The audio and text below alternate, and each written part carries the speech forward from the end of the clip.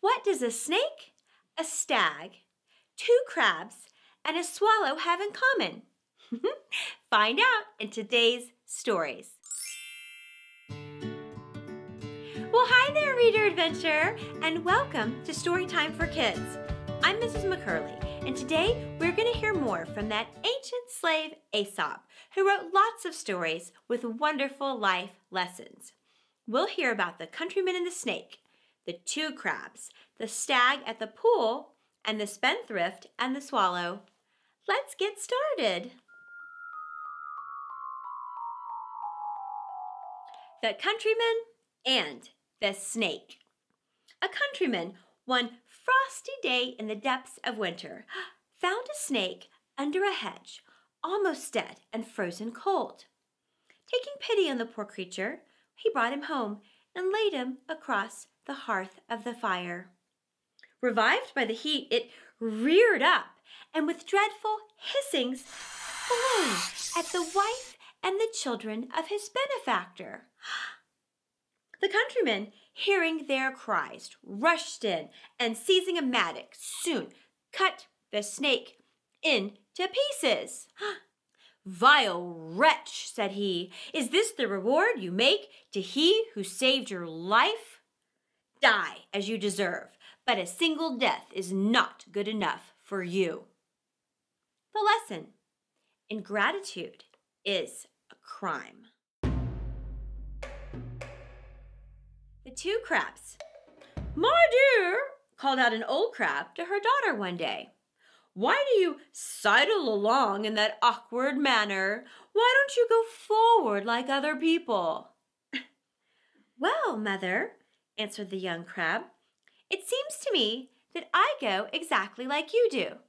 Go first and show me how, and I will gladly follow."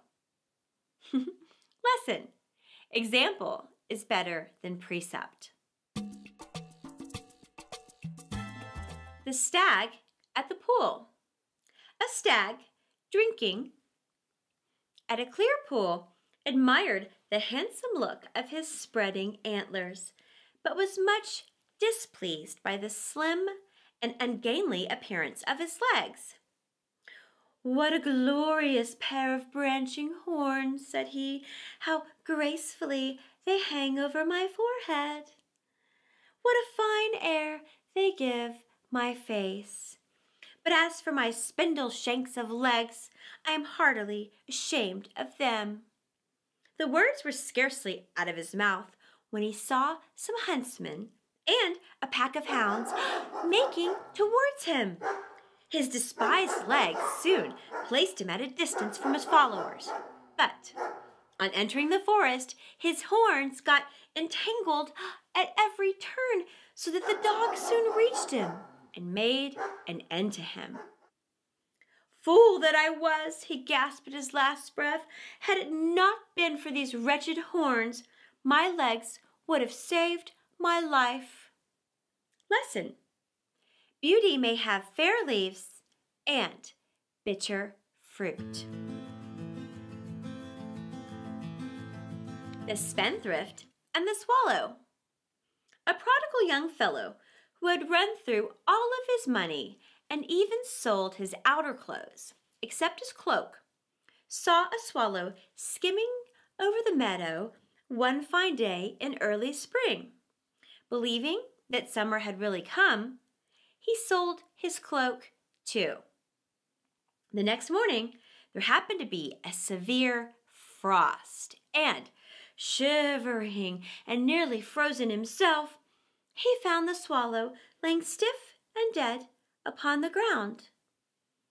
He thereupon upbraided the poor creature as the cause of all of his misfortunes. "Stupid thing," said he, "had you not come before your time, I should not now be so wretched."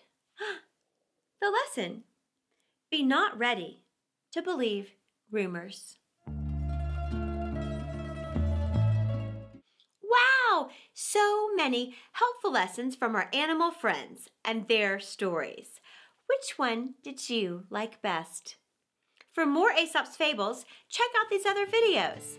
And thanks for being a reader adventurer. And Until our next video, happy story time.